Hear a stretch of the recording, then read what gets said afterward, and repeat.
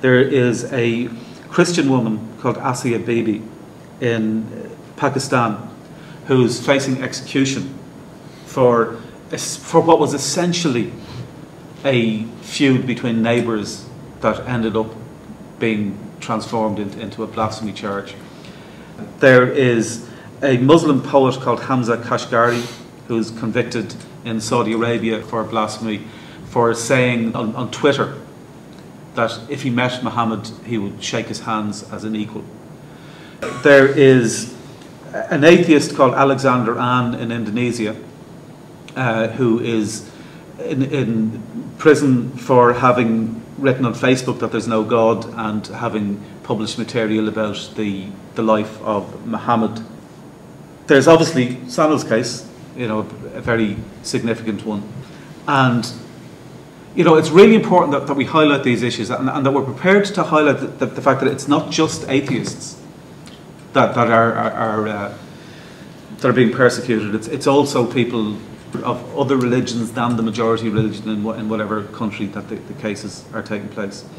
And there was another just very worrying one, just literally over the last couple of days in Indonesia, where Alexander is already jailed, where a law lecturer was was arrested on accusations of blasphemy after he had published various things on Facebook, including, from a law lecturer's perspective, criticising the current use of Sharia law in the province of Indonesia in which he lives. And some Islamist activist wrote a letter to a local newspaper accusing him of blasphemy. And again, as is typical in these cases, a mob attacked his house. The police arrived.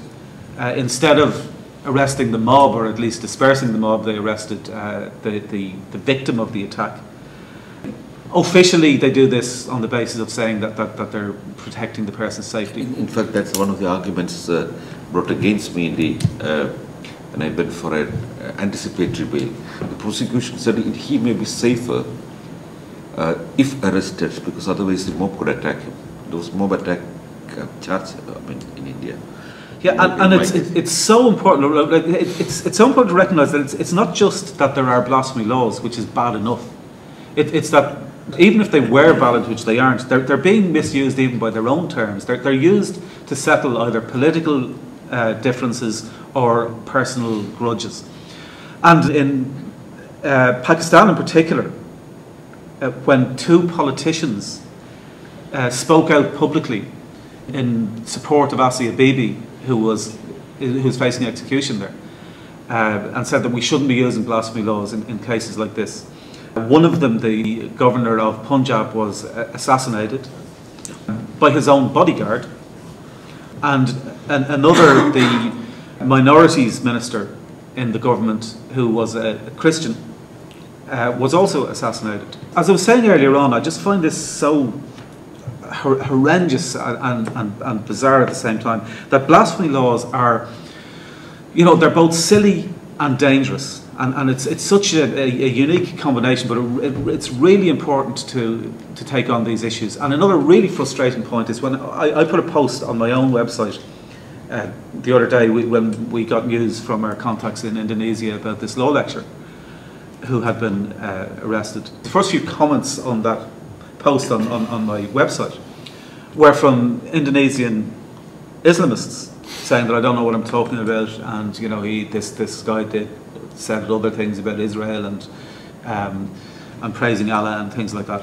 But one of them said you should take care of your own country, which is chaotic enough, before you think about taking care of Indonesia. And it really shows, it's like the Pakistan citing Ireland as best practice for blasphemy laws. It shows how we are living in an interconnected world where what we do here, I'm assuming that what they're referring to is the international coverage of the death of Savita, is